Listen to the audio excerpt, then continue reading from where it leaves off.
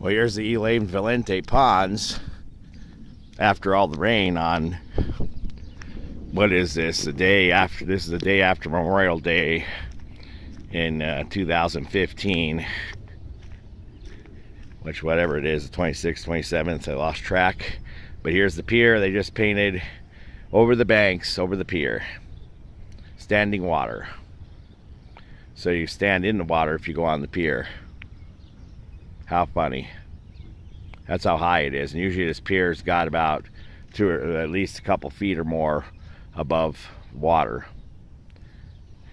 So yeah, we're up over the banks. So a good cast would get us into some pretty deep water. And there's this big fat bird out here. Hopefully he didn't eat all the fish. There's got to be something in here, because I don't think it overflowed enough to go into the like the south of the Platte River or whatever. But yeah, you can see we had quite some fill up here.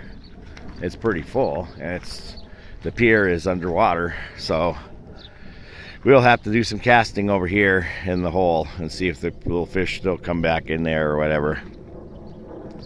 Yeah, there's big cranes out here. Hopefully that's not a sign. It's either a sign the fish are here or a sign that the fish are all eaten.